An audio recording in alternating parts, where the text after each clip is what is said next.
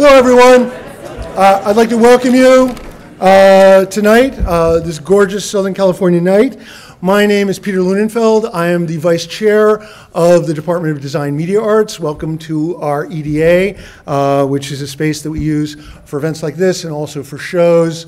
We actually have two small pieces. One was up over here by David Ertel and Simran Chawla, two of our grad students. And then afterwards, if you're heading out in the graduate gallery up there, there is a show by Tuakaman Tongborasut called I Celeb, which I think will fit in somehow.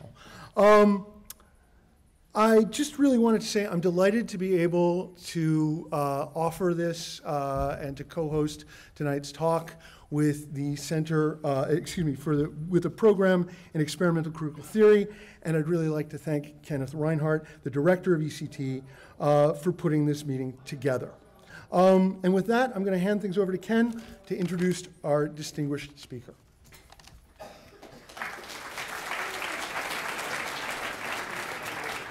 Thank you, Peter.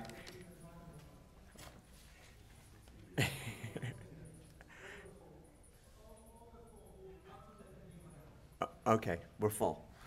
It's being streamed, so everyone will be able to see it. Thank you all for coming here tonight.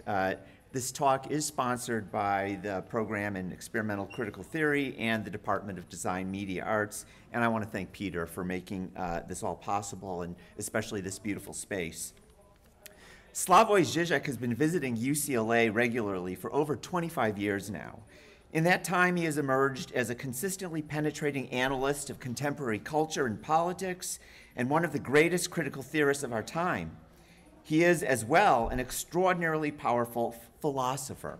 Indeed, he is perhaps the philosopher of our time, who completely fulfills Alain Badiou's famous statement that, quote, "A contemporary philosopher, for me, is indeed someone who has the unfaltering courage to traverse Lacan's anti-philosophy." Zizek's astonishingly fruitful synthesis of Hegel, Lacan, and of course Marx has opened countless paths for new possibilities of thinking and acting for today in both philosophy and anti-philosophy, which, according to Badiou, attempts to break through the deadlocks of possibility and necessity that hobble contemporary politics with an assertion that the apparently impossible may be our only real choice.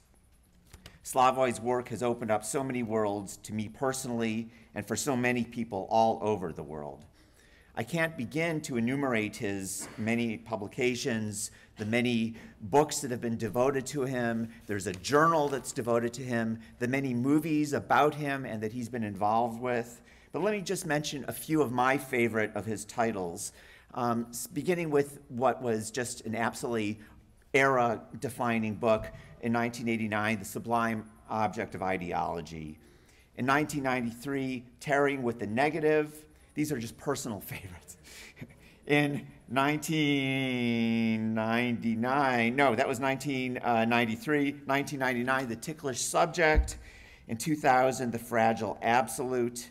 2003, The Puppet and the Dwarf. And in 2012, the magisterial volume, Less Than Nothing, Hegel and the Shadow of Dialectical Materialism. Please join me in welcoming Slavoj Žižek. His talk today is called, Is There a Posthuman God?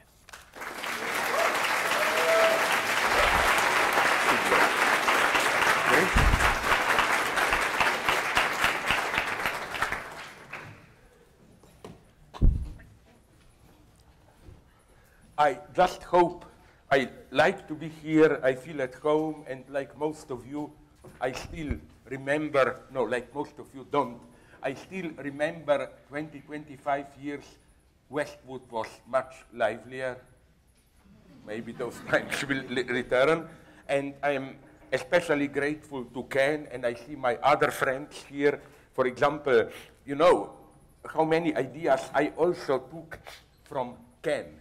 Ken had already, you developed this over 10 years ago, I think, this wonderful flash of an insight that what if what we call human rights are precisely the rights to violate the 10 Commandments? You know, like, at least for you in the US, the right to have arms means the right to kill, you know, it's no don't kill. Sexual freedom means you can, and so it's a wonderful reading. I'm also glad to see here my good old friend John McCumber, who wrote years ago a wonderful book in the company of works on Hegel. His dream, I hope, is the same as mine, the one of totally without any shame redeeming Hegel for today. I even ironically, in that over 1,000 pages book called Less Than Nothing, where it certainly doesn't weigh less than nothing, my idea is even to perform a materialist reversal of Marx in Hegel. The crazy reading is that Hegel was more materialist than Marx. So I do, with all this, I'm just glad to be here. Not to lose time, since I usually talk too much, I just would like to begin with a warning so that I will not disappoint you. Neither the word Trump, I will just now mention things which brought me a lot of trouble lately. Neither the word Donald Trump, or the words, nor the word LGBTQ plus, or however you put it now, will be pronounced here. I will not deal with that. I will do something, unfortunately, you will be bored, probably. I will precisely do an old-fashioned analysis of our present constellation, not in the United States, but general, where are we with humanity, what does this mean with religion, and then I will try to conclude with an analysis of a good Danish thriller to illustrate what would have meant to me a kind of a Christian atheist position, which I think is a religious position. I'm an atheist, but I define myself, it will be clear why, as a Christian atheist, how this would have worked. So, without further ado, let's go on. Let me begin, paradoxically, by a conservative philosopher whom some people even dismissed as a half neo-fascist, but who is a friend of mine, and I think he is interesting. I'm, of course, talking about Peter Sloterdijk, the famous author of, already in the late 80s, of the Critique of Cynical Reason.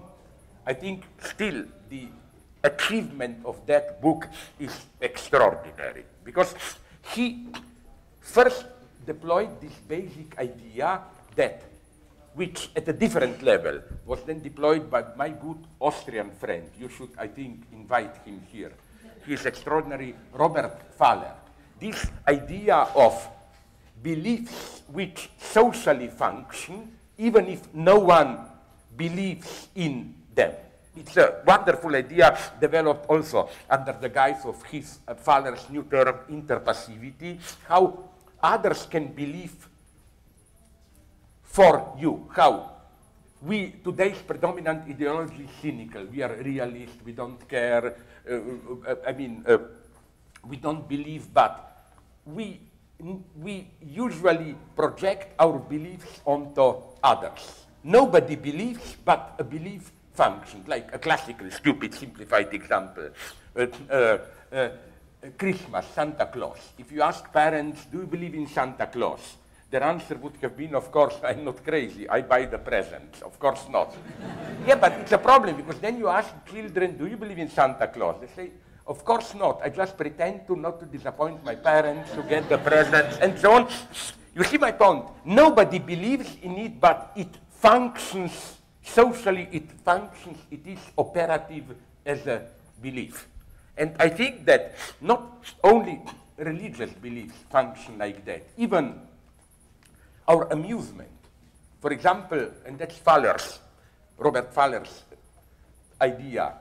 Take what is for me the greatest contribution of American culture in the 20th century to world civilization. You must know my joke. It's canned laughter on TV. Are you aware what a paradoxical thing canned laughter is? You return home in the evening tired as a dog, you turn on the TV, you watch some stupid Cheers or whatever show, and the TV laughs for you, literally. It's wrong when people claim that this is some kind of Pavlovian manipulation to trigger your laughter. No, I've spoken with specialists. They are aware it doesn't function like this. It doesn't function with me, and I was told this is the norm. You look at it just like an idiot tired. At the end, you feel relaxed as if you have laughed. And you see, phenomena like this interest me tremendously. If I may repeat a joke which I used in some 10 of my books, but it's the best rendering of this paradox. I'm sorry if some of you know it. My favorite theoretical anecdote about Niels Bohr, you know, Copenhagen and so on, who, I'm sorry if you know the story, once he had a small country house out of Copenhagen in the countryside. At once he was visited there by a friend who saw above the entrance to the door of that country house a horseshoe. I don't know how you are here, but in Europe, this is a superstitious item allegedly preventing evil spirits to enter the house. And the friend asked him, but why do you have that? This is superstition. Aren't you a scientist? Do you believe in it? Niels Bohr answered, I'm not stupid. Of course I don't believe it. Then the friend persisted, but why do you have it there? Ah, Niels Bohr was a reader of Kierkegaard. His answer was, of course I don't believe it, but I have it there because I was told that it works even if you don't believe it. That's ideology today. You know, nobody believes it. We are all cynics and so on, but we act as if we believe. So at this level, again, Sloterdijk followed this path. And I was pleasantly surprised by his last book, or is it still the last, I'm not sure, what happened in the 20th century, which is, interestingly enough, a direct dialogue with Alain Badiou. Okay, Sloterdijk is some kind of half neo-conservative, critical of Badiou.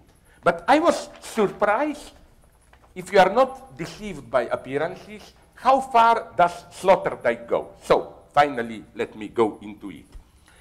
In his book, it's not yet translated, incidentally, unfortunately, into English. I hope it will be. It's a short book. After rejecting the 20th century, what Badiou calls la passion du réel, passion of the real, because for Sloterdijk, this passion of the real, you know, get rid of appearances, arrive at the real. For Sloterdijk, this is a harbinger of political extremism, which leads to the extermination of enemies, and so on and so on.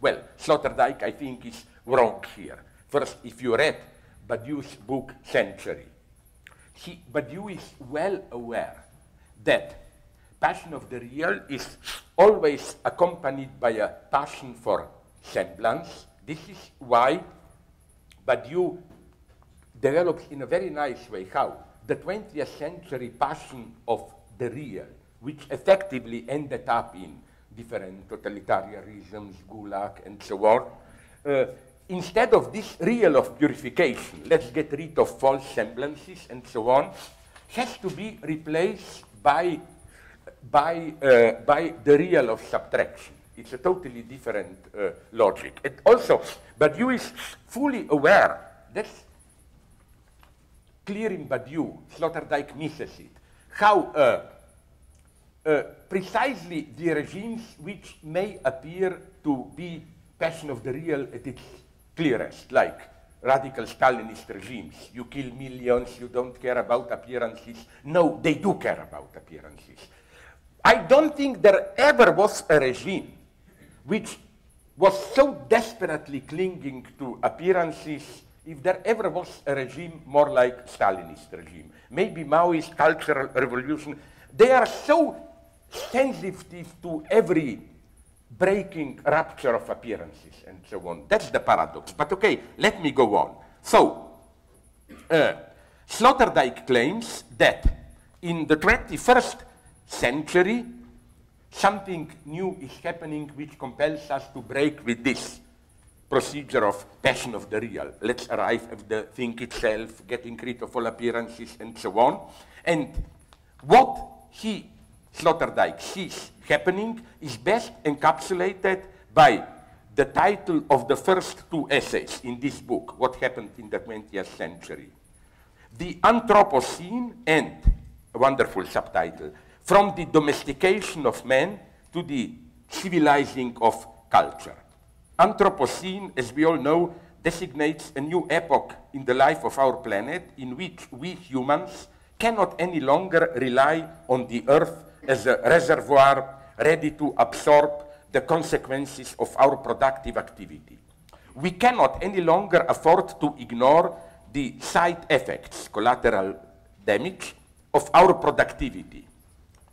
These effects cannot any longer be reduced to the background of the figure of humanity.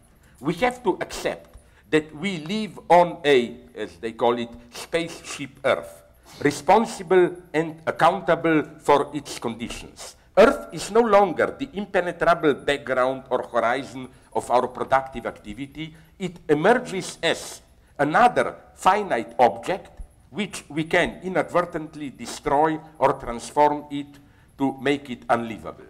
This means that at the very moment when we become powerful enough to affect the most basic conditions of our lives, we have to accept that we are just another animal species on a small planet. A new way to relate to our environs is thus necessary once we realize this. No longer a heroic worker expressing his/her creative potentials and drawing from the inexhaustible resources from his or her environs, but a much more modest agent collaborating with his/her environs, permanently negotiating a tolerable level of safety and stability. And is the very model of ignoring the collateral damage not capitalism? What matters in capitalist reproduction is the self-enhancing circulation focused on profit. And the collateral damage done to the environs not included into costs of production is in principle ignored. Even the attempts to take it into account through taxation and so on, or by way of directly putting a price tag on every natural resource one uses, including air, cannot but misfire.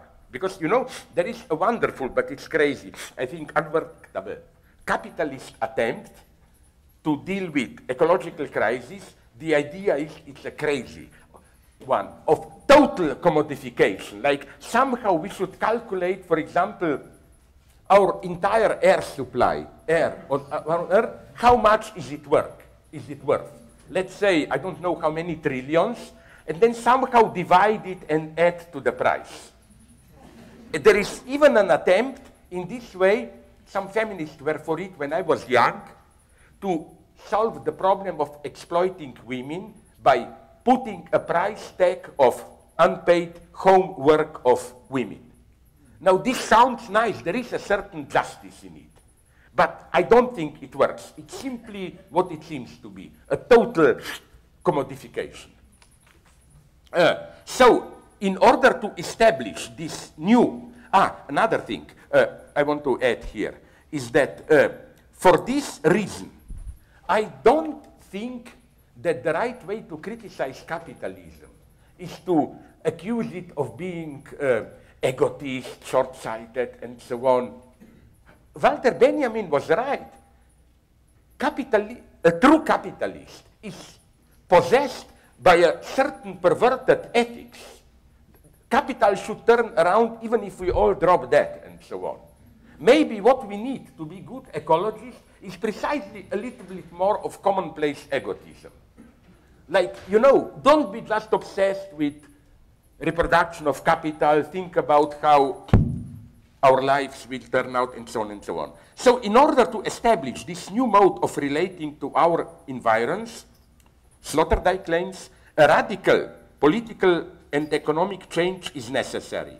What Sloterdijk calls the domestication of the wild animal culture. His thesis is the following one, very simple one, but I think convincing. Till now, each culture disciplined, educated its own members and guaranteed civil peace among them in the guise of state power. But the relationship between different cultures and states was permanently under the shadow of potential war. With each state of peace, nothing more than a temporary armistice. As Hegel conceptualized it, the entire ethics of a state culminates in the highest act of heroism, the readiness to sacrifice one's life for one's nation-state, which means that the wild barbarian relations between states serve as the foundation of the ethical life within a state. Hegel, again, develops this nicely, how for him, in our ordinary lives, we just care about ordinary daily business, profit, happy family life, and so on. And we forget about our basic universal ethical vocation. That's why for Hegel, to simplify it somehow, war is necessary. To remind you that you are not just the utilitarian egotist whose activity is here to bring pleasure, satisfaction, whatever. You have a universal ethical duty. I simplify Hegel, of course, it's more complicated. But so in today's North Korea, with its ruthless pursuit of nuclear weapons and rockets to hit with them distant targets, not the ultimate example of this logic of unconditional nation-state sovereignty. However, the moment we fully accept the fact that we live on a spaceship Earth, the task that urgently imposes itself is that of civilizing civilizations themselves, of imposing some kind of universal solidarity and cooperation among all human communities, a task rendered all the more difficult by the ongoing rise of sectarian, religious, and ethnic heroic violence and readiness to sacrifice oneself and the world maybe for one's specific cause. So it's a very simple vision, but let us make a step back and reflect upon what Sloterdijk is advocating.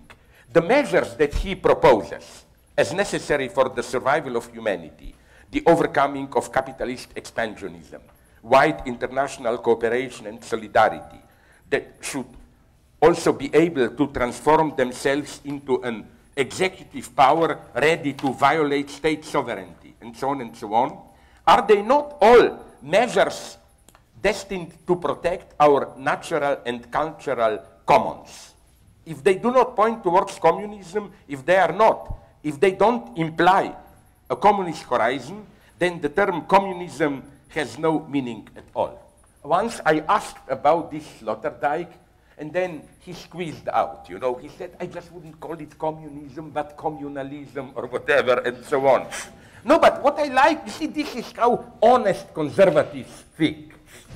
Although he is terrified at communist crimes, he is well aware that the unbridled logic of capitalist reproduction and of state sovereignty, that is to say, all this logic of ethical sacrifice for one's country as the highest act, has to be abandoned, left behind. So again, although Sloterdijk critically rejects the 20th century extremism and passion of the real, the shift he advocates is extremely radical, much more extreme than the standard communist vision of a new society which continues to rely on the capitalist unconstrained expansion. No wonder Sloterdijk remains vague about how to enact this immense transformation. A closer approach would necessarily bring him to the old topic of communist reorganization of society. So to resolve this deadlock, because again, when it comes to positive measures, I ask him, Peter Sloterdijk, but how would you do this? He remains vague, we don't know, and so on. We should follow the good old Marxist path and shift the focus from politics in the sense of how can we be active politically, what to do, to the science of post-capitalism that are discernible within global capitalism itself, especially the rise of what? People like Jeremiah Rifkin, Paul Mason, and others, and I'm far from fully agreeing with them. But nonetheless, they did detect what they call collaborative commons, a new mode of production and exchange which leaves behind private property and market exchange. One could thus conceive collaborative commons as the return at a higher level of the gift exchange ancient societies. In collaborative commons, individuals are giving their products free into circulation. This emancipatory dimension of collaborative commons should, of course, be located into the context of the rise of so-called Internet of Things, combined with another result of today's development of productive forces, the explosive rise of what Rifkin calls zero marginal costs. More and more products, not only informations, can be reproduced for no additional cost. What lurks behind Internet of Things is, of course, a properly metaphysical vision of the emergence of the so-called singularity. Our individual lives will be totally embedded in a divine-like digital other, which will control and regulate them. This extrapolation confronts us clearly with the utter ambiguity of the Internet of Things. Two mutually exclusive readings of Internet of Things impose themselves. Internet of Things as the domain of radical emancipation, a unique chance of combining freedom and collaboration where, to paraphrase Juliet's definition of love from Shakespeare, Romeo, the more I give to thee, the more I have, for both are infinite, versus Internet of Things as complete submersion into the divine digital other, where I am deprived of my freedom of agency. How should we relate these two aspects? It's what I find so fascinating.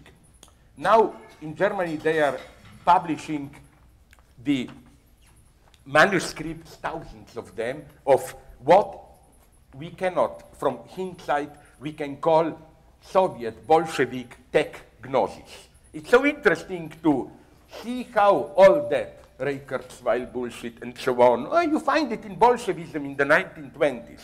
You know, the predominant ideology, not just some marginal crazy guys, but among hundreds of thousands of intellectuals, even Trotsky subscribed to this vision, was that with new developments of technology, the era of individual human beings who regulate their lives through emotions, fears, and so on is over, that literally the ultimate task of communism is to construct a new man which will be immediately part of a collective and at the same time not immersed into her bodily existence.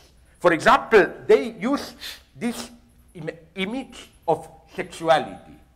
It's an incredible movement. I mean, we totally forgot about it. The idea is the following one, that now that the working class has power, capitalism is over in Soviet Union, the state power is in the hand of workers, blah, blah, the last fortress of the reaction is sexuality. Why? They claim because in sexuality you have this dependence on feelings at its purest. You know, like, sorry to be vulgar from my male chauvinist position, you see a beautiful naked woman, you are directly affected. Their idea is, I mean, maybe.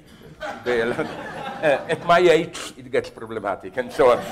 What they claim, these Soviet Gnostics, is that in communism, even the most intimate sexual impulses, arousals, and so on, should function like, how do you call those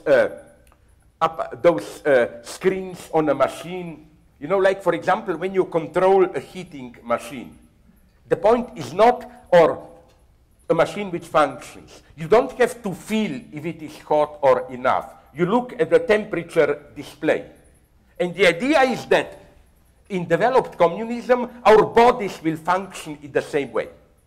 That even if you will feel something, you will not be immediately affected by it. It would be like, am I hungry? Let's look at the screen. Do I need sex? Let's look at the screen. And this is, the theological background of this is extraordinary.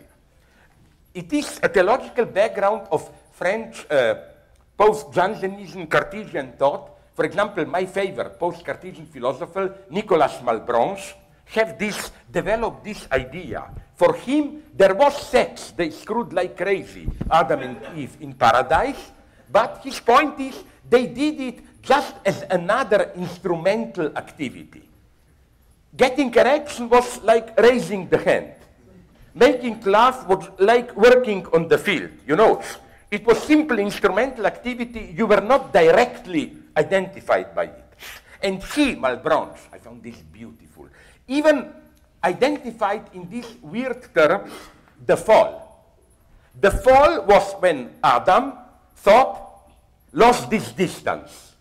When he thought he is directly affected by objects. And in a nice anti-feminist twist for Malebranche, the object which seduced Adam into this empiricist mistake, I am immediately affected by object, was of course the body of naked Eve, you know. Then it's a wonderful, crazy theory of Malebranche that God punished us for this. How? God saw how we humans wanted to abandon this divine distance. We are not our bodies. And he said, now I will punish you by, since you want to control your body as a machine from a distance. So I will give you, he meant, of course, God was a male chauvinist here, man, that I will make it so that part of your body will be uncontrollable in its movements, erection. You will not control it. It will happen when you don't want it, when you want it desperately, it will not happen, and so on. And you know, you find this theory already in St. Augustine. It's a theory that the uncontrollability of erection is the divine punishment for the sin. And I mean, it's absolutely crucial to know this line of thought. Like in Silicon Valley, they should return to their communist roots, hopefully. You know, how, in a much more primitive way technologically, but nonetheless how this dream of digital immortality and so on, in a primitive way, everything was already there formulated in Soviet Gnosticism. And you know what's the saddest thing in it? That Stalin put an end to it. The Stalinist cultural revolution in the late 20s was precisely, with all its horrors, a return to, let's call it, normal human life. No, this is why Stalin imposed socialist realism, a move which was very popular at that point. The idea was what? People hated all that futurist, constructivist, avant-garde bullshit, you know, Malevich, Eisenstein. They wanted normal, warm stories, sentimental, and so on. Stalin gave all this to them. Now we are returning to it. What I want to say is, again, I want to focus on this ambiguity of Internet of Things, which is the final prospect of this, the total digitalization of our lives. What is happening is with Internet of Things, it's what? Things can also refer to a wide variety of devices such as heart monitoring implants, biochip transponders on farm animals, electric clamps in coastal waters, automobiles with built-in sensors, DNA analysis devices for environmental monitoring, and so on. These devices collect useful data with the help of various technologies and then autonomously flow the data between to other devices, So human individuals, that's also a crucial part of Internet of Things. How human individuals are also things whose states and activities are continuously registered, transmitted without their knowledge. You know who developed this in a very naive way? But you learn things from that book. It's a best-selling book now, Yuval Harari, Homo Deus. Again, I don't buy his conclusions, but he provides a nice description of this process. How? I refer here to Harari's book. Our self is composed of narratives which retroactively try to impose some consistency on the pandemonium of our experiences, obliterating experiences and memories which disturb these narratives. That's our everyday experience. We don't remember everything. We are censored by ideological mechanisms, not in any mysterious totalitarian way, but simply we try to make sense of our experiences and we try to organize them automatically into narratives.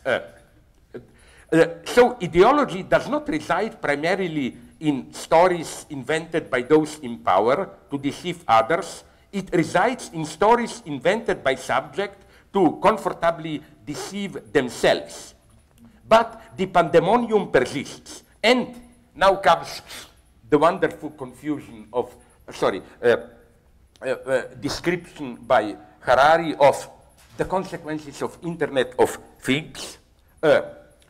Imagine a near future in our society where all our acts are monitored by machines. It's easy to imagine. You go to the toilet, you don't even have to think about it. Your urine is analyzed. Soon we will have chips implanted controlling our health. Amazon.com and Kindle. You know, what is controlled there? I was so surprised to learn even. You know that Kindle controls not only what books you buy, but how much you read them, which pages you read, and so on and so on. So the machine monitoring you, what you shop, what you read, what you watch on TV, in a way knows you better than yourselves. It knows the raw data, bypassing the narratives that you construct about yourself. The machine registers the discords and can maybe even enable you to deal with them in a much more rational way than your conscious self. Say, when I have to decide to marry or not, the machine will register all the shifting attitudes that haunt me, the past pains and disappointments that I prefer to swipe after the carpet. Do you know that they already made, I spoke with some friends of mine from Israel who did wide research. They did something very vicious. They got the permission from a couple of couples who were planned to be married to be monitored from some time. And then they compared the decision of the couple to get married or not. They compared this, their conscious decision, to the conclusion of the computer. The conclusion of the computer was much more accurate. Like, if they did marry, the computer predicted this marriage will not last, and vice versa, and so on. Why not? It was also demonstrated by experiment.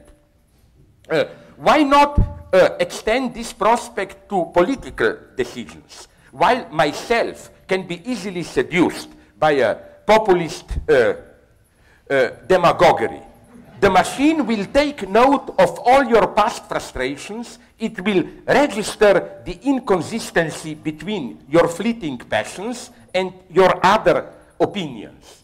For example, you know, in the trial of the moment before elections, you make a crazy decision.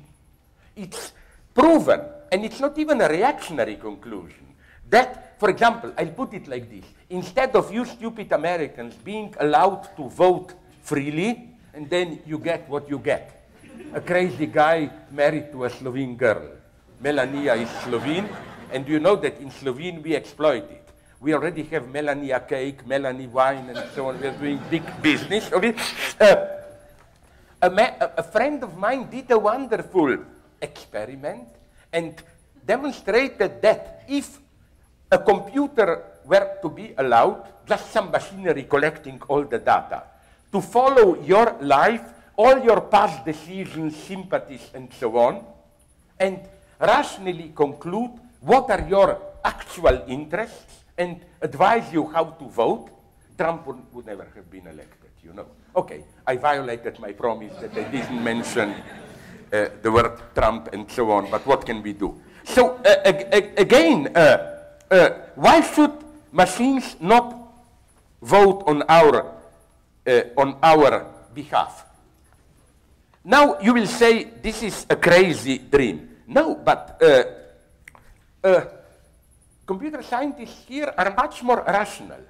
They are not claiming machines are perfect.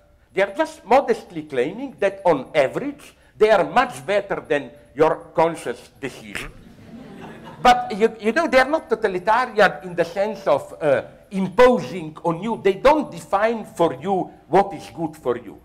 They accept your own version of what you want, happy life, whatever.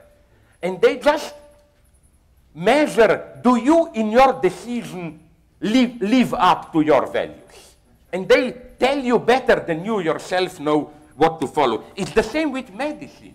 Although we need doctors, but it's clear that even if machines can make a mistake, on average, if you allow a machine to diagnose you, it will do on average, I repeat it, a better job than an average doctor. So, of course, the conclusions of this, if you go to the end, are sad.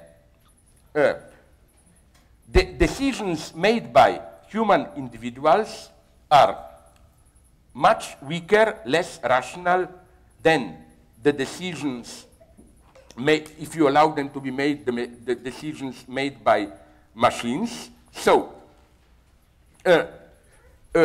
as I quote from this Yuval Harari, this problematizes the notion of liberal individual who, that's the basic premise, knows best what is good for him. I quote from Harari, liberalism sanctifies the narrating self and allows it to vote in the polling stations, in the supermarket, and in the marriage market. For centuries, this made good sense, because though the narrating self believes in all kinds of fictions and fantasies, no alternative system knew me better.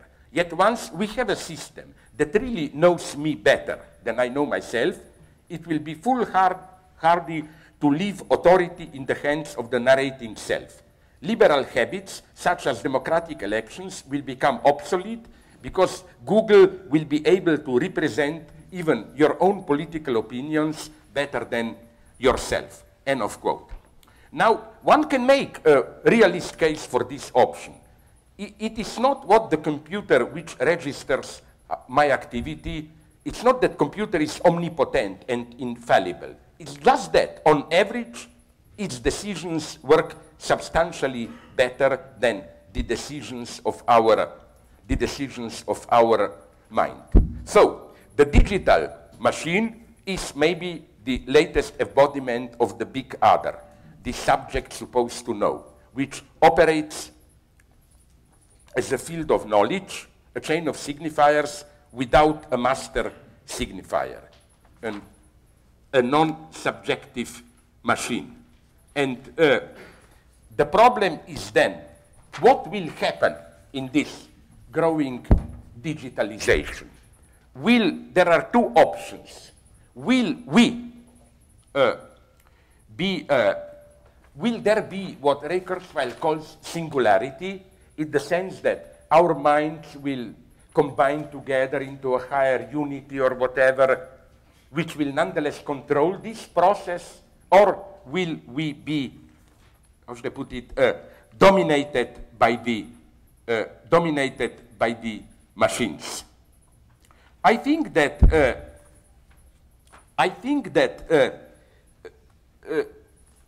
the true problem here is that I think there is no simple answer to this question. Namely, again, the question is this one: who will control it? Will we be nonetheless our collective mind? masters of this process, or will be, as individuals, just reduced to cogs in a machine, and so on and so on. I believe here in Stalin's answer. I mean, of course, one of the best jokes that I know from Stalinism, you know. It's a wonderful joke. I'm sorry if you know it. I used it once already in my books, where the joke goes like this. In 1935, in Politburo, Soviet Union, they had the debate, will there be money in communism or not?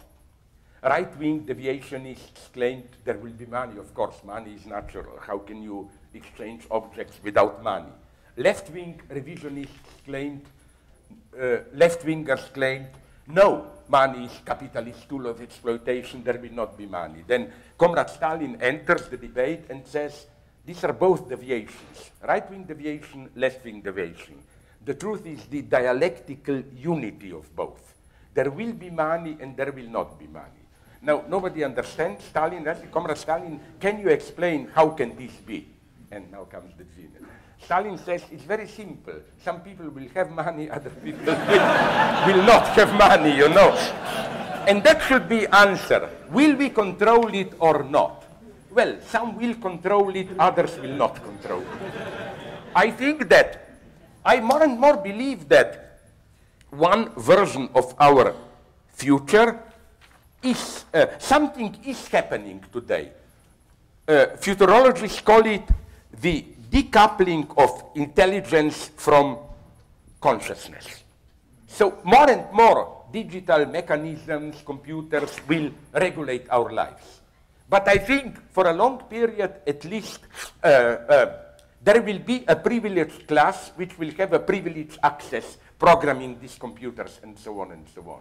And so the reason I'm a communist, I'm claiming, listen, I'm just following Hollywood. I mean, I basically claim that all these dystopias of, you know, like Hunger Games, Elysium, and so on, they paint a very realist, okay, it's exaggerated, but a very realist vision of what is awaiting us.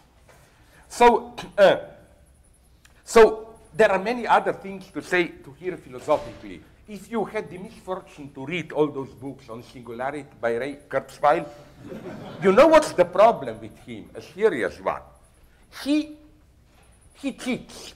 He describes this singularity, we are all one mind, but the way he writes, he still writes as if we will somehow retain our free self, we will be reasoning, talking, having emotions, and so on and so on. That's the usual mistake of, let's call them optimist futurologists. They paint a bright future, but they forget to mention the price, that literally personal freedom disappears in this singularity and so on. The other negative dystopian vision, we will be just cogs in the machine and so on, is, I think, also wrong, because to put it in Lacanian terms, it is too theological, in the sense that it trusts too much into the coherence, consistency of the machine. I don't fear computers because they will see everything and so on. I think computers can go crazy. They are always inconsistent and so on and so on.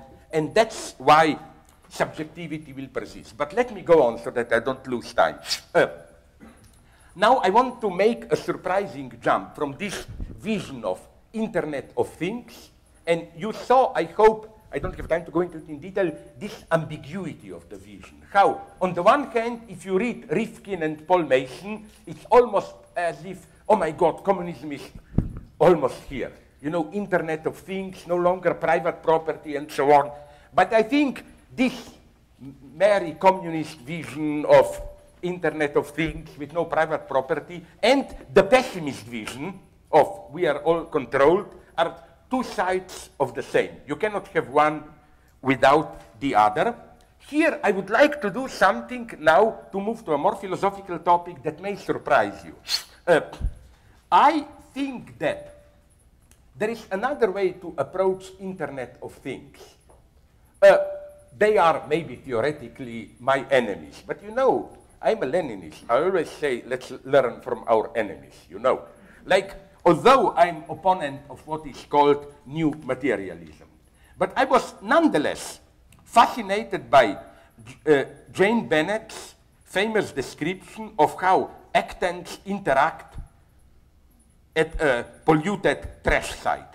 How not only humans, but also the rotting trash, worms, insects, abandoned machines, chemical poisons, and so on, each play their never purely passive role. This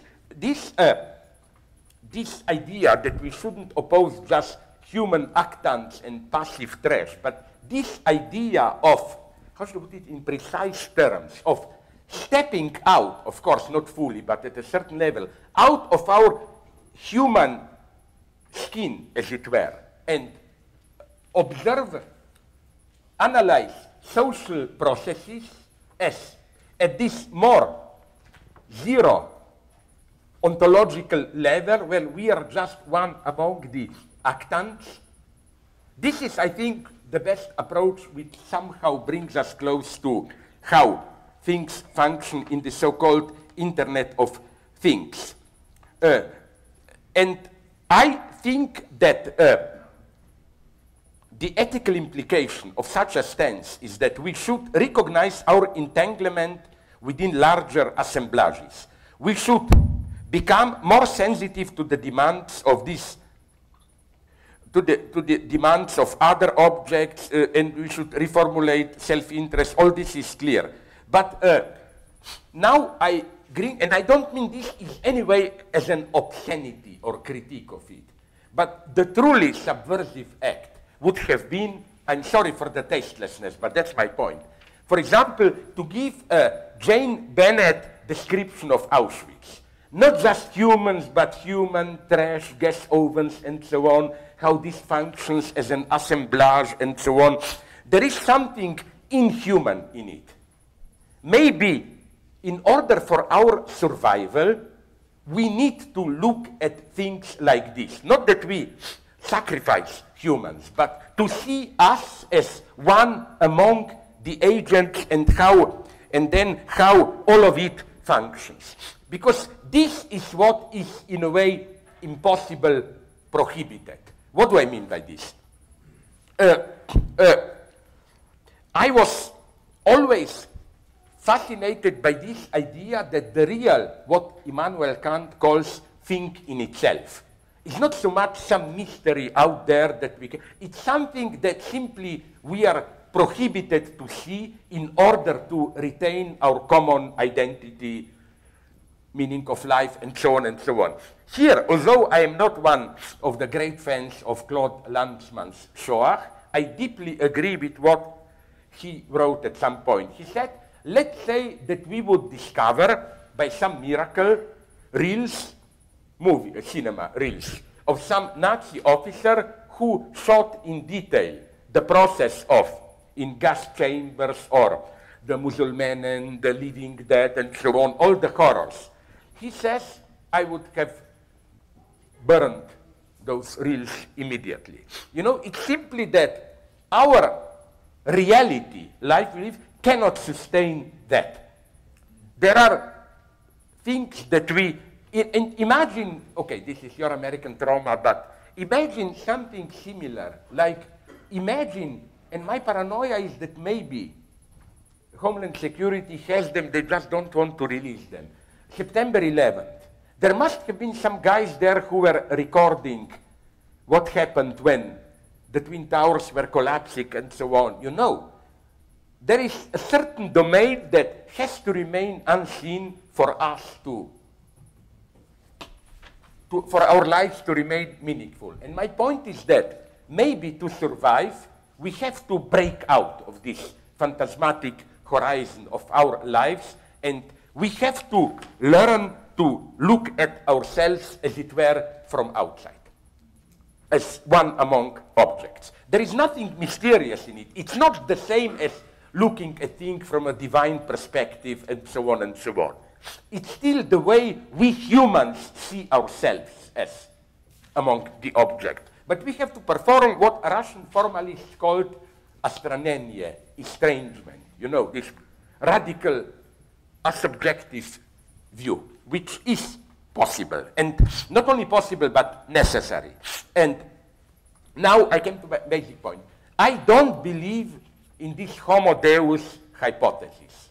If this universe will emerge, I think that it's not that we enter a post-human era where we will be like gods, you know, those who will be in. I claim that God will be the first victim of it, whatever we mean by God. But now comes the paradox. Although I'm a materialist, I'm a Christian or religious materialist.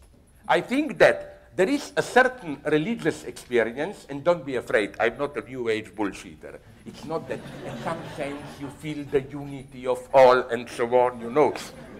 But that there is, at an elementary level, a religious experience which will have to survive even in this universe. What kind of? Now, if you allow me, I'm now checking myself. Oh, I'm not doing too bad. It should go. Yeah, I still have just a quarter. Now comes the cinematic example.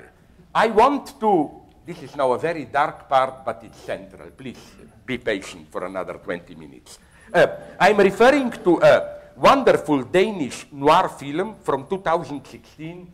Now, I can be arrested for saying this, but you can download a very good copy on Pirate Bay or whatever. It's called A Conspiracy of Fate. The original title is Flaskenpost, Message in a Bottle. It's directed by Hans-Peter Molland. Towards the end of the film, I will not yet, wait a second, and then you will press the button. Yeah. There is a conversation, a remarkable dialogue between Karl Mork, burned out, terminally depressed detective, and a guy called Johannes, a handsome blonde serial killer of children who is as interested in destroying their parents' fate as in snatching their offering. The final confrontation takes place in a lone sea cottage where Johannes, the bad guy, holds enchained as prisoners Mork, the inspector, and two children kidnapped, a young boy and his sister, a girl. And we have there totally devastated the detective, desperate. The murderer, Johannes, presents himself as one of Devil's sons whose task is to destroy faith. And he tells Mork, and now I'll take your faith away. Now, let's go through this 3 minutes, and then I will just conclude, please. And I will maybe, to put it in what you term, subtract myself from the image so that you can see. Let's hope it will work. I pray this is always the moment of anxiety, like, will it work? I hope so. Yeah. There should be subtitles. Ah, we have the sound. There are subtitles.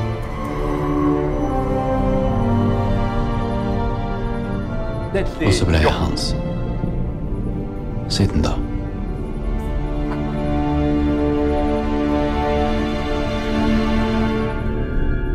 This is not important. He's just remembering how he killed his mother.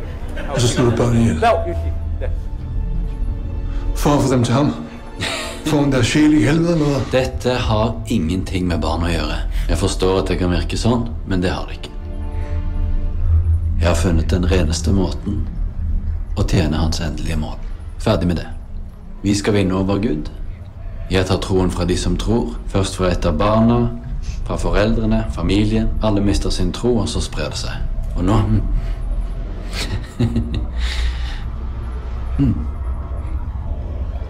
Og nå... Nå skal jeg ta troen fra deg også. Now it's crucial dialogue.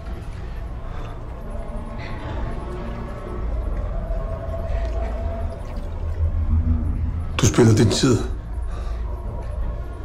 Jeg tror ikke på Gud. Jeg tror ikke på en skid.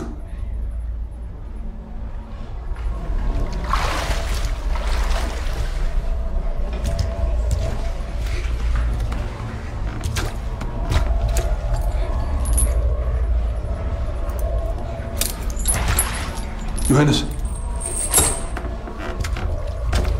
Johannes. Johannes, nej, nej, nej, nej, nej, nej, nej, nej, nej, nej, nej, nej, jo. Nej. Nu vil jeg sige. Nu vil jeg sige. Tag mig i stedet for. Tag mig i stedet for. Johannes, tag mig i stedet for. Samuel. Du har brukt hele livet ditt på å redde mennesker du aldri har møtt. Selvfølgelig tror du. Samuel. Jeg har aldri møtt noe menneske i hele mitt liv som tror så mye som deg. Johannes. Johannes. Det er bare en lille dreng. Han har ikke gjort noe. Ja. Ja, han er jo bare en liten gutt. Så hvorfor er det ingen som hjelper han? Tag mig i stedet for. Johannes, tag mig i stedet for. Johannes! Samuel, sig på mig. Samuel! Nej, nej, nej, nej, nej. Johannes. Johannes! Johannes! Tag mig! Skulle du ønske at Gud fylte deg med en sånn kraft at du kunne stoppe meg?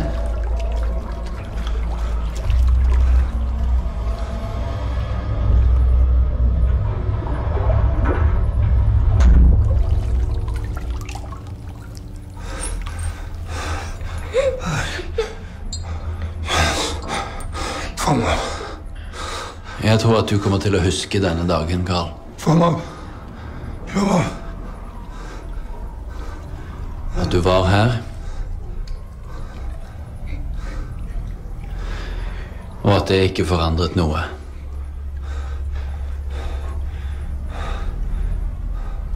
Og Gud kom aldri.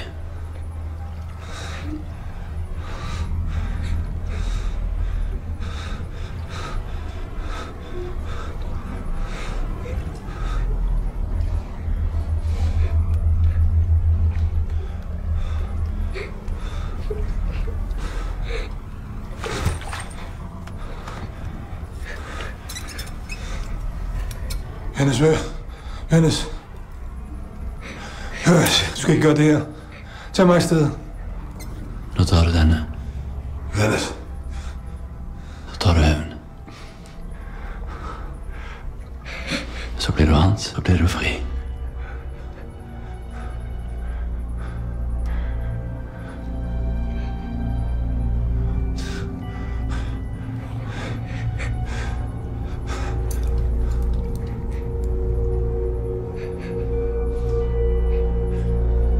Stikker du meg?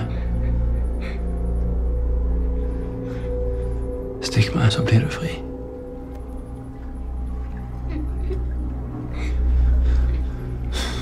Ja, nå skuffer du meg.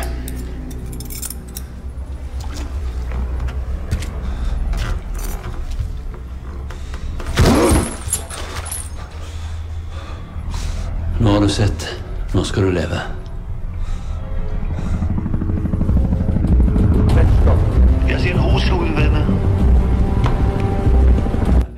Unfortunately, the movie makes a little bit of a compromise here. No, what I mean is the helicopter sound that you heard is the police coming, and they even discover then that the boy is not really dead. They save him, and so I'm more brutal here. I mean, I was deeply disappointed by this. No, but again. Let me provide you, and with this I will end the reading of this. We should, of course, dismiss as ridiculous Johannes' idea of acting as the devil's son, an idea which is meaningful only within the standard theological universe. If we follow T.S. Eliot's insight that devil's ultimate temptation is the reference to good itself, as he put it, Eliot, in his Murder in the Cathedral, the highest form of treason, to do the right deed for the wrong reason, then it is Mork himself, I think that's the irony, who is the true devil's son. You know, like, he acts with faith precisely as non-believer. And I'm not yet sure, but through some friends in Denmark, I got a contact with the director of this film. And like just through my friends, I didn't ask him, is this the underlying idea? That forget about this stupid, pseudo-beautiful, blonde Nazi guy, Mork is really devil's son. He said, yes, this was the idea. So, devil's ultimate trump card, also in the sense of, is not give way to your lust for power, enjoy life, abandon the chimera of higher ethical values, but do all the noble deeds your heart tells you to do, live the highest ethical life, and be aware that there is no need for the reference to God in all this. It is your own inner nature which is your guide here. You are following the law of your heart. Is this stance not personified in Mork's atheist readiness to sacrifice himself for God? I think it's not as simple as that. That would have been the simple humanism. No, we don't need God, even if we don't believe. No, I think Mork's position is much more radical. In what sense? First, the lesson of his position, the detective Mork, is that only a belief which survives a disappearance of God as the big other, ultimate authority, is belief at its most radical. It's a wager much more crazy than Pascal's. You know, Pascal's wager. If you don't believe, act as if you believe, and belief will come. Remains epistemological, concerning only our attitude towards God. We have to assume that God exists. Our wager doesn't concern God himself. While for radical atheism, the wager is ontological. The atheist subject engages itself in a political, artistic, and so on project, believes in it without relying on any guarantee. So my thesis is that only that in Christianity, that Christianity is the only consequent atheism. In what sense? Let me refer here to, I think the point I'm trying to make was best made by the French materialist, so-called. He wasn't really a materialist, Denis Diderot. In a short manuscript, he called Entretien d'un philosophe avec la Marshall, a certain lady. He wrote, he concludes, after all, the most straightforward way is to behave as if the old guy, God, exists, even if one doesn't believe it. Now, my comment, this may appear to amount to the same as Pascal's wager apropos our ethical acting. Even if you don't believe in God, act as if you believe. However, Diderot's point is exactly the opposite one. The only way to be truly moral is to act morally without regard to God's existence. In other words, Diderot directly turns around Pascal's wager in the advice to put your bets on the existence of God. Another quote, in a word, it is that, beautiful formulation, it is that the majority of those who deny remunerating and revenging God have all to lose and nothing to gain, end of quote. So, in his denial of vengeful God, the atheist either loses everything, I mean, if he is wrong and then there is a vengeful God, haha, he will be punished, no? There is no God, so nothing. Or he gains nothing, in the best case. If there is no God, then who cares? It is this attitude, I think, which expresses a true confidence in one's belief and makes one do good deeds without regard to divine reward or punishment. It's again as if the old guy exists. This old guy is God the Father, which recalls Lacan's formula le père ou pire, father or worse. In true ethics, one acts from the position of the inexistence of the big other. Again, here we should bear in mind that this movie is a Danish movie. And of course, Kierkegaard is always in the background. The detective Mork, no, it's clear in the film already, this is officially declared in the film, suffers a terminal depression. And I claim this terminal depression is precisely the form of what Kierkegaard called infinite resignation, the crucial step towards the authentic religious experience. For Kierkegaard, the renunciation, the sacrificial renunciation, cannot be part of an exchange with God. We sacrifice all the totality of our life for nothing. Quote from Kierkegaard. Listen, the contradiction which arrests our understanding of God is that a man is required to make the greatest possible sacrifice, to dedicate his whole life as a sacrifice, and wherefore there is indeed no wherefore. End of quote. What this means is that there is no guarantee that our sacrifice will be rewarded, that it will restitute meaning to our life. One has to make a leap of faith which, in the eyes of an external observer, cannot but appear as an act of madness. Another quote from Kierkegaard. At first glance, the understanding ascertains that this is madness. The understanding asks, what's in it for me? The answer is nothing. End of quote. When in the movement of infinite resignation, I turn away from all temporal goods, then, I quote here Simone Weil, my reason for turning away from them is that I judge them to be false by comparison with the idea of the good. And what is this good? I have no idea. End of quote. At this razor's edge, where atheism and theology overlap, we get a unique form of negative theology.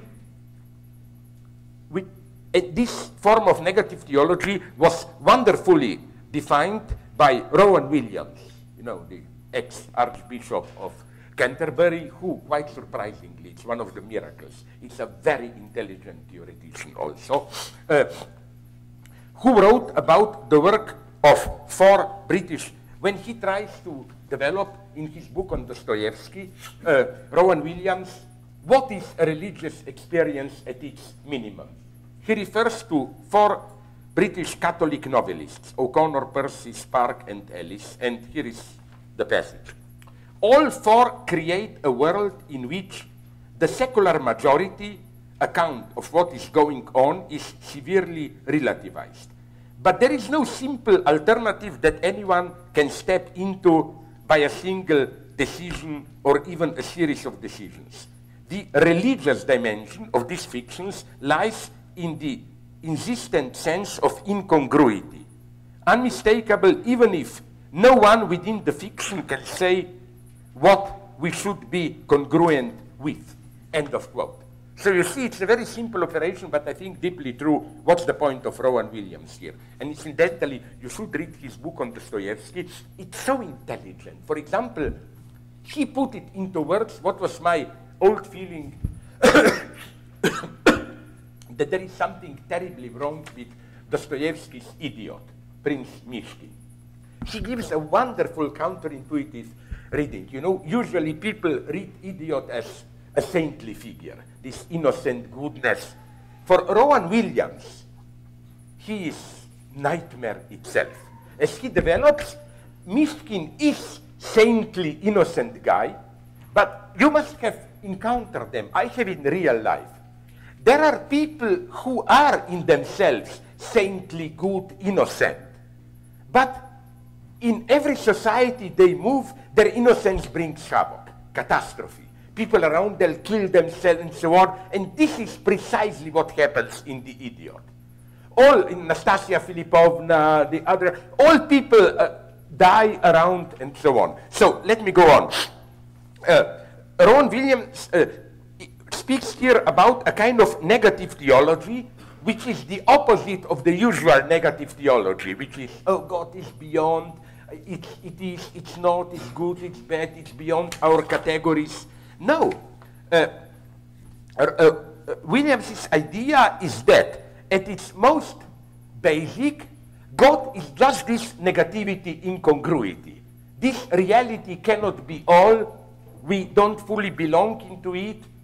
But there is no other place. First we get this void, this out-of-jointness, if we call it like this. And this we experience in a shattering metaphysical experience. This out-of-jointness in this precisely when we assume what Kierkegaard calls radical resignation. We resign, but not on behalf of some higher value, and so on and so on. And if religion doesn't forget about this, then it is really no longer the opium of the people. Because I claim that, you know, this unfortunate formula of Marx, religion is the opium of the people, I have two problems with it. First, both tautological variations. I love it. First, as many people already remarked, today in our drug-infested culture, more and more, the opium of the people is opium itself. You know? And the second one, the Donald Trump version, sorry, I mentioned it 3 times. Him 3 times. No, I wanted to say I mentioned it 3 times. I don't consider the term he for him. As Adorno said somewhere wonderfully, in populism, the opium of the people are people themselves. People themselves can also be the opium. So, again, I claim that this, if you take everything away, no transcendence and so on, this negative theological minimum, this out-of-jointness, and we have different names for it. Freud called this death drive and so on. This minimum remains. That's why I take this film in a naive metaphysical statement that you've heard very literally. The evil guy Johannes was right. It's precisely because he, Morg, the detective, is totally resigned, doesn't believe in anything, that he can do a pure ethical act, that he believes more than anyone else. What he does, acting automatically, ethically, but out of this total resignation, this is religious ethics at its purest. And in our desperate times, where effectively, you know, all conservative calls, return to ancient values and so on, are ridiculous, don't work. We need this type of religion, maybe, what Mork is doing. It's literally an atheist religion, but again, not in this shitty sense, oh, although I don't believe in personal God, I have this mystical experience of some higher. No, you must have total resignation. Here I'm totally opposed to those, even many of my materialist friends. Again, of course, I'm against a personal God. I'm even against church as an institution. But I have sometimes this deeper feeling and so on, and I usually explode back. I say, no, what interests me in religion, it was already the case with Freud and Catholic Church, is forget about God. I like church as a dogmatic institution, you know. Because again, I'm sorry, I don't have time to go on, but I think this is how ethically we can even resolve the dilemma of what if science proves that we do not have free will. I would like to apply to this the paradox of Protestantism, you know, predestination. Isn't it, you know the story, I repeated it often enough, isn't the paradox of predestination that capitalism, the most dynamic system in the history of humanity, pushing to act all the time, relies on predestination. Everything is predestined. Wouldn't it be more natural to say that Catholicism should be more appropriate? That Catholicism is the idea that your salvation depends on your good deeds. Then I have to work hard to deserve it. No. Why does Protestantism push us to be active all the time when you know that everything is already decided? Why should we not say, everything is already decided, so fuck off. I will drink beer, masturbate, and watch movies, you know. No, the idea is, of course, what's the catch?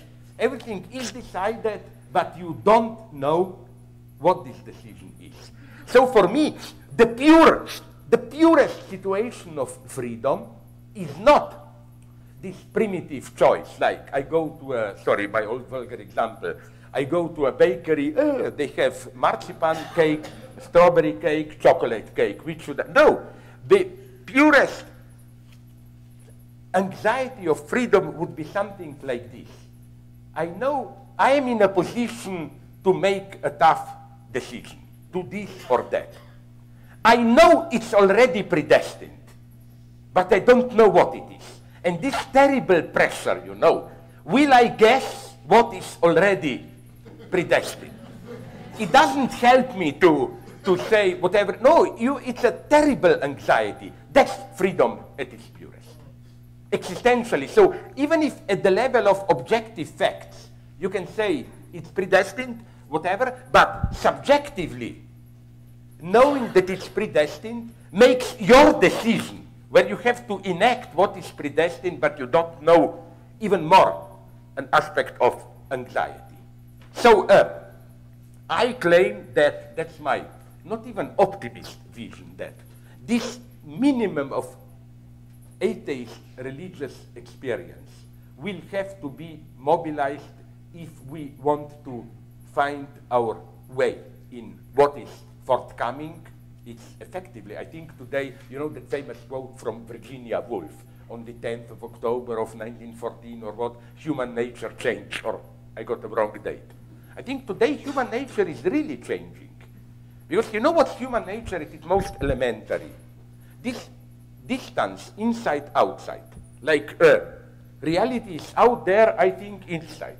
But what's happening now are crazy things. Like more and more it's possible to wire our brain so that you think about something and it happens. Like recently I learned that even Stephen Hawking no longer needs his stupid finger.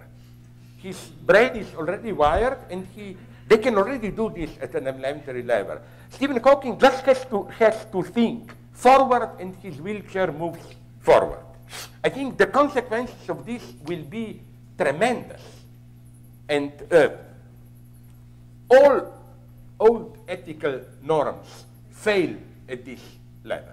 And again, that's why I think that the worst thing to do is to simply rely on, oh, it's determinism, we are not free, so let's take it easy. No.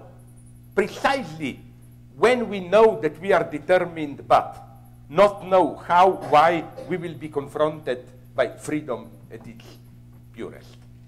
That's why I sincerely believe that the more our universe will get computerized, technicized, and so on, the more we will need a religious experience, but not in this bullshitting way, you know.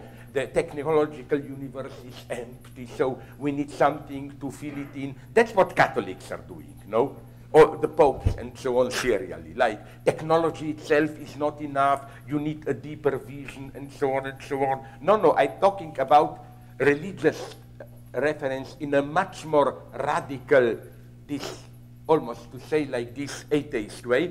And I have some allies, I liked it, it was crazy. You remember, was it reported also in your media, what Pope said a month ago, that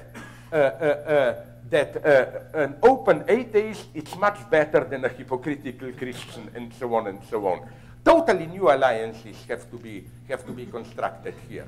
What I don't agree with, and this is where, although in some way what they are saying is true, all these today's, let's call them official ideological materialists, talking and so on. I'm not saying they are too radical. I'm simply saying they are not radical enough in the sense that the most intelligent critique of them that I read is that although they claim, you know, free will is illusion, materialism and so on, but they enter deeply into what one can call a pragmatic contradiction. But they still act, reason as if they are free beings and so on. They cheat in this standard the technological gnostic way. And this is a big problem, properly Lacanian problem. What kind of subject fits modern science, to put it very simply? If you accept consequences of science to the end, okay, the obvious answer would have been the position of somebody like Paul and Patricia Churchland, you know. We have to accept we have no free will and so on. I claim this position doesn't work because it's existentially impossible. Impossible in the sense that I agree here with my favorite cognitive scientist, I quote him in my old books, Thomas Metzinger, who claims that you cannot subjectively assume as your truth the fact that you are just a neuronal mechanism and so on. You can know this rationally, but you cannot subjectivize it. Okay, Metzinger is a Buddhist, and he tries to prove, it's an interesting attempt, that at the level of most radical Buddhist meditation, when you reach the level of what they call thoughts without a thinker, that you can do it. Then the standard predominant position is the position of dualism. Like most cognitivists claim, okay, we just have to accept this as our necessary limitation. We can develop it scientifically, that we are just neuronal automata, but we will never be able to subjectively assume it. We, as they claim, our free will and so on is a user's illusion. We have to have it. Then we have, as already mentioned, the Churchland theory, which is we can assume it. We become more open, more tolerant. No, I think that even the Buddhist way, although it's the most intelligent, Metzinger's, it's too easy. That there is a subject which fits this radical technological objectivization, and it's precisely this Kierkegaardian resignation, subject of radical resignation, subject of, in my sense, negative theology. I'm sorry if I was too confused at the end, but this is my line of thought, and if some of you, to make a little bit of propaganda, are interested in it, I developed the first draft of this, but it's totally new stuff that I presented here. I begin going onto this path in my last book, last philosophical book, Disparities, where there is a long chapter with a consciously vicious title, Is God inexistent, stupid, evil, or virtual, or whatever, no? And I try to develop there this notion of God, personal God, as a necessary illusion, but not in this bad sense of for stupid people and so on. If I may conclude with this to make it a little bit easier, I tell there, maybe you know it, I'm sorry, it was told to me by my good friend Jean-Pierre Dupuy, a certain pseudo-ancient anecdote, it's not clear where is the origin. Niklas Luhmann uses it, Dupuy uses it. Okay, one of the subtitles in my book is entitled The 12th Camel, as one of the names of the god, you know. And this is what fascinates. It's a pseudo, I think. It didn't really happen there. It was invented in Europe. I'm not sure. Maybe it is from there. The legend, Arab one, goes like this. There was an old merchant who was dying, and he left his legacy to his sons were 11 camels. And he made his will, he says to his sons, elder son, middle, the younger son, that they have to divide his legacy so that the older son gets half of it, the next son gets, I think, 1/3, and then 1/4 or whatever of it. But there was a problem, you know, like, what is half of 11? Because the father insisted the division must work exactly, otherwise you get nothing. Okay, the sons ask a wise old guy who said, no problem, I will solve it. He says, I will give you a present, another camel. And then they tell him, but why should you lose a camel? He tells them, don't worry, you will not, I will get it back. Now we have 12 camels, you know, and let's divide it. Half of 12 is 6. The elder guy gets 6 camels. 1/3 of 12 is, no, sorry, it should be 12, yes, no, the other guy gets, yes, now I am confused. The next guy gets 1/4. 1/4 is 3. And the last guy gets 1/6 or whatever of 12, which is 2. So 6, 3, 2. We divided it precisely the way Father ordered. Count it. 6 and 3 and 2 is what? 11. And so now I take my camel back. And it worked. And the idea of Dupuy is that this is God. You know, you have to, it's the 12th camel. To make the operation, to make it function, you have to count it in.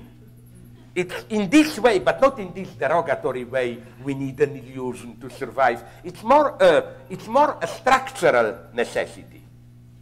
In that it's not simply we can think without him. It's this wonderful paradox of an illusion, which it's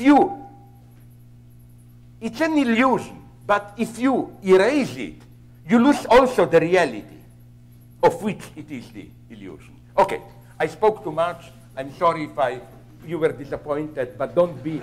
To make another propaganda, in 2 months, a new book of mine, Courage of Hopelessness, will be out, where you will get all the dirty stuff, LGBT, Trump, and you will be able to lynch me again, and so on, you know. I just wanted to do a little bit more, not really difficult philosophy, but like, okay, I'll try to. Thanks very much. I appreciate your patience.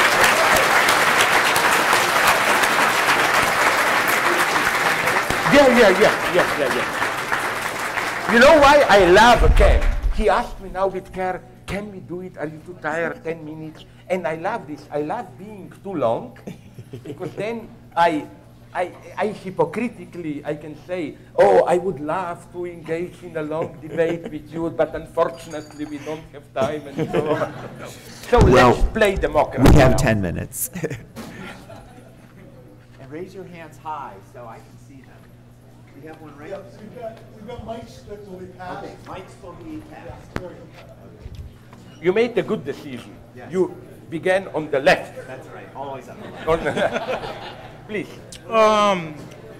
Mark Fisher writes. Sorry? Mark Fisher writes that people would rather imagine an apocalyptic event rather than an end to capitalism. It's so nice, sorry to interrupt you immediately, I will give you a word, that you mentioned here Mark Fisher, because I also, was Fred Jameson plagiarizing him? Because I know this as a quote from Fred Jameson. Okay, sorry, go on, yeah. Yes. That people would rather imagine the end of the world than an end to capitalism. Yeah. And that in that sense that they miss the big other, as Lacan put it. Sorry, in that sense? In that sense that they miss the big other. And that seems to be a way of blocking our way to transcendence. What do you think of the implications of capitalism always being like how Deleuze put it? And no, you know why I'm not saying that I like capitalism, but more and more I'm convinced I will shock you with this that, you know, my friend who is he here? Todd McGowan. He's not. Traitor. Okay, that's for police. That he developed in his book Capitalism and Desire. And a similar line of thought is now pursued by another of my friends, Aaron Schuster, that there is some truth, of course not the literal one, in the idea that, this is linked with your question, that capitalism is in a way the natural system. It's not just one, you know in what sense? For Lacan, human desire is characterized by this constitutive instability, no supreme good, constant hystericization, you never get it. And as it was clear for Marx already, in this sense, capitalism is not just one among the systems. It's a system which directly brings out the paradox of human desire, which was here all the time, but the previous ideologies tried to contain it, you know. The idea of supreme good is, no, we are not in this permanent hysterization, there is a stable ultimate value, and so on, God, whatever. And so that's why it's really so difficult now to step out of capitalism at its most fundamental. Capitalism is, and it was always clear with Marx, That's why it is so powerful. It is the point of truth where, you know, it's that something which was covered up in all previous history comes out here. Which is why also, as Marx makes it clear, capitalism is the first system based on instability. It's permanently unstable, and this brings us to all these paradoxes. The more capitalism is in crisis, the better it functions, you know. That's why Marxists, and I still consider myself one, get into all these problems. Like, you know, already for Lenin, imperialism was late stage of capitalism. Then, what was fascism? Mao Zedong says American imperialism is the last rotting phase of the late phase. Now we have, you know, like this idea of late capitalism, it gets more late, and the more it is late, the better it is doing. Now it finally triumphed. This is for me a mega tragedy that, that today, I spoke once briefly with Fukuyama, and I told him, he laughed. I told him, maybe even you are right, capitalism triumphed. But what about the fact that today the best managers of capitalism seem to be ex-communists where they are still in power? In China, in Vietnam, they are doing well as managers of capitalism. So what I'm saying is that it's not just the power of ideology. We cannot imagine the end. It is really difficult to imagine how to move beyond. In a way, this is the truth, the problem of the left for me. And that's why I did that crazy, sorry, I will break, you can lynch me. Trump, I will mention it again. That's why I don't like this idea of just mocking Trump and focusing on Trump. Trump is for me a symptom, not in any deep sense, but in Trump it exploded what didn't function in predominant liberal ideology. All this dissatisfaction, that's why I like Bernie, because Bernie Sanders was the only one who did try to capture this new dissatisfaction. And what I'm saying is that the only way to really get rid of Donald Trump is to change this liberal consensus to push it to the left. I mean, our task is now terrible of the new left. We have to save what is worth saving in liberalism. So what I'm saying is that there is a real crisis of imagination. How to imagine the end of capitalism? How will it work? Isn't it the madness that I see today, which makes me really sad, is that this total reversal of roles, like in Europe, you know, which is the only government which did some pro-working class measures that even the most radical European social democrats would prefer to do, is the disgustingly conservative nationalist government in Poland. You know what they did now? And it's the same in France. Le Pen promises much. So we are living crazy times where only this racist anti-immigrant right is ready to risk some measures which are usually associated with the left, like in Poland. They lowered the age of retirement, more health care, cheaper, better scholarship for students. On the other hand, this was, I think, a genius of modern European bureaucracy. If you want to do the most brutal austerity politics, you need a radical leftist so-called power to do it. This is the Greek tragedy, you know. And that's why, incidentally, concerning Greece, I'm against both. That is to say, I think that I don't agree with those Grexit people who thought we should have gone out. No, that would have been a total catastrophe, hunger in Greece, and so on. They wanted European bureaucracy. They wanted Grexit. And they have already a plan what to do. Varoufakis, my good friend, was explaining to me. You know, this is a central, some leftists behave as if, oh, Greek government capitulated to Europe, we should have risked Grexit. Yeah, but you know what would have meant? You know what Varoufakis told me, and it's now confirmed through some other politicians that I met. When Varoufakis spoke with Schäuble, the German finance minister, and told him as a threat, oh, if you put this pressure on us, we do Grexit. Schäuble told him, fine, how much money do you need? We can give you 20, 30 billions and so on. Because what was subversive was, although I doubt how it was, of course, I'm also against Tsipras' capitulation. But what Varoufakis desperately tried was to remain within Europe and cause a chaos havoc there, to force Europe, and maybe there was a chance in that one. But if you just capitulate what Tsipras did, or if you just go out, it is catastrophe, because as many people predicted, Greece is now even worse where it was a couple of years ago. No, well, now it's the same shitty situation. It's just that the national debt is, instead of 180, I don't know, it's approaching 400 billions or whatever. You know. No, sorry, but I'm just saying, okay, I will stop, that it's not just that because of ideology we don't see it, you know. The best proof how difficult it is to imagine alternative to capitalism is Fred Jameson himself.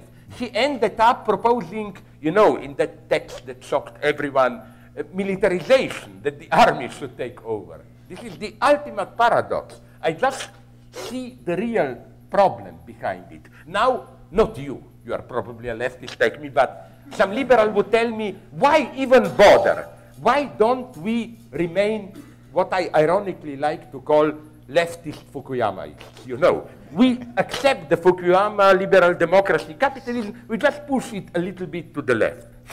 Here I'm a pessimist. I think it will not work. At the level of ecology, refugees, biogenetics, financial capital, intellectual property, it will not work. Even Sloterdijk is here right. And that's the tragedy today. We will have to invent something, which is why, incidentally, I think that we should drop that unfortunate pseudo-orthodox Marxist metaphoric or of, you know, train of history, we know where history goes. Recently, I was rereading some text of French Jacobin revolutionaries, and Saint-Just says something wonderful. Saint-Just says, we revolutionaries don't have any higher necessity to rely on. We are just captains leading a ship in the middle of a storm, entering an uncharted territory. It's a much better metaphor. There is no guarantee, no higher necessity, and so on. But at the same time, I claim if we if we just resign and say, let it go on, well, then Hollywood will win. Our society will be like Hunger Games and Elysium. It's already getting there. I know I didn't answer your question, but it's in my nature. It's in my nature. We have time. Can we take a selfie? We have, After, can we take a selfie? On one condition, that you don't show it to me. Because I think I'm such a disgusting person with all my nervous tics that I cannot stand any image of me. we have time for one more question. Ah, now you go to Safe Water Center. No, opportunist. Okay, sorry. Okay, we can make two, to be honest, and I will cut short my answers. Okay, so you want two brief questions? You can answer them together? No, the questions can be long, my answers will be brief. You know, I will be a wise guy, this is a joke. What if I give you these pseudo-deep Zen answers? Clap with one hand, listen to silence, and so on. That bullshit always works. Please, you decide who. Is there not a woman who has a question? Oh, this is the cheapest political correctness. This is the cheapest political correctness, you know. It's like that stupid reproach to La La Land, you know. There are many gays in LA, why are not there some gays in the, sorry, yeah. My question is about this. You have to speak into the microphone. Yeah, My question is about. loudly, Okay. louder. Is about the condition of the new subjectivity that you're talking Yeah. about. Because I think that very moment is going to move beyond the cognitive condition, right? Because it moved beyond thinking. Because first you said that the pure idea of freedom is that anxiety of choosing, okay, this one or that one, in the condition that we know it's predestined, right? But let's say that subject is that in the movie, that guy that he says, kill me, right, instead of the other person. I think in order to make that choice, you have to move beyond the process, the very condition of thinking. Because thinking. Why do you think this? Please explain. Because I'm here with Alain Badiou. I don't want to drop thinking. Okay. The reason is that because thinking and logic tell you choose yourself over the kid. If you are in a normal condition and not in a certain condition, you don't. Why does thinking tell you that? Because I don't get it. I'm very naive. I'm not criticizing you even. I just try. Why? You presuppose the thinking is automatically. Sorry. Yes, unless you have a very specific notion of thinking that moves beyond the Kantian notion of thinking, right? Unless you are redefining the definition of thinking itself, because thinking is cognition, right? Unless you're saying that thinking is not. We philosophers like to complicate things here, you know. For Kant already, thinking is not the same as cognition. Cognition is cognition of phenomenal reality and so on. Thinking, you know, cognition is scientific objective cognition. Thinking precisely moves beyond it. And Kant's point is not simply that. Kant's point is precisely that pure condition. So still we are moving beyond cognition, but it still is at the level of thinking. Yeah. Okay, that's what I wanted to know. No, but then I would just, I agree with you that we have to move beyond cognition. Mm-hmm. I would just not accept that this is beyond thinking. You know, thinking is a very mysterious thing. Like, this is why I here remain some kind of a humanist, not naive humanist, and claim that, you know, like, what can computers do? They can do many things. They can imitate cognitive aspects and so on and so on. I doubt that they can think, at least now in the strict sense. Because thinking is for me something much more intricate. I think that first, and it's already clear with Kant, the origin of thinking is always a failure. The ultimate act of thinking is that you try to account for your failure. Where does thinking for Kant emerge? Why, for Kant, for example, thinking is not cognition? Because cognition means I try to get knowledge of objects and so on. When you think, you see that there are noumena, that cognition cannot cover everything, and so on and so on. So, okay, then we clarified. If we change words, but you know what bothers me? When you said out of thinking, because what I want to avoid at any price is any of this mystical experience bullshit, you know. Yeah, that's my fear, you know. Yeah, but I think that in some sense, even truth is beyond condition. And I don't mean, again, any Gnostic truth or whatever. I started to briefly explain it, the example that I always use, but I'm also for Palestinians, for everyone. That's my standard example, anti-Semitism in Germany. Let's say, I'm sorry if I use this old example, they repeatedly use it. Let's say we are in Germany in mid-30s, I engage in a debate with a hardline Nazi about the Jews. The moment we debate about it in terms of cognition of Jews, like we try to convince each other that what I claim about Jews is wrong, I sold my soul to the devil.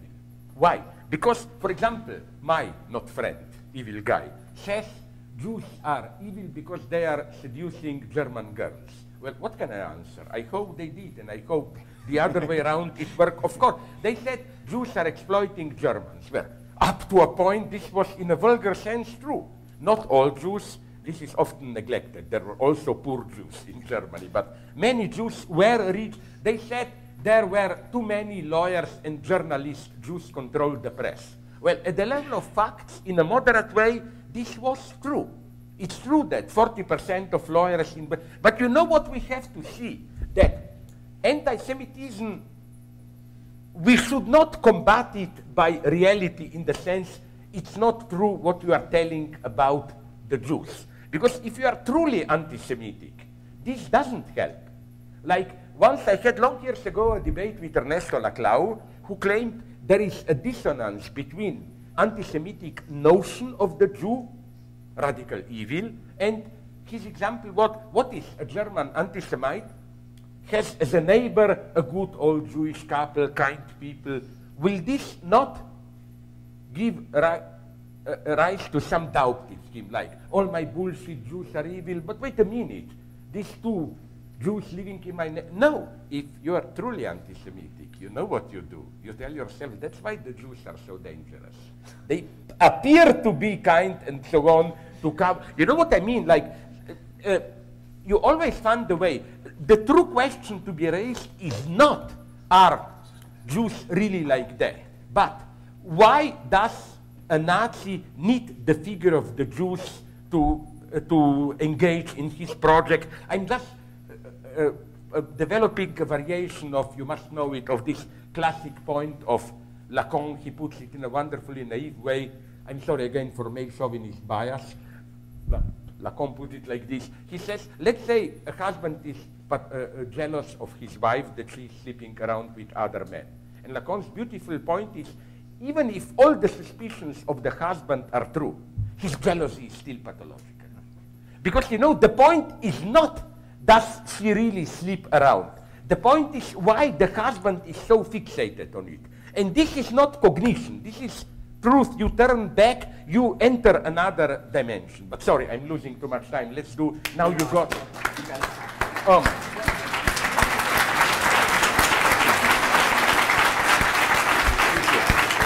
Thanks very much for your patience. And I was a little bit afraid that there will not be enough jokes and so on, and I'm very glad that you saw. So next time when I come here, why don't we move even higher and do some pure thinking? Because, you know, I also have another book in print now. It's an obscene title, Incontinence of the Void. It's Beckett, you know. In his well said, well thought, there is a dying old lady, and he mentions the term incontinent void and so on. It's pure metaphysics, that book. That's what I love. Thanks very much. Oh, we did it. Perfect. We survived.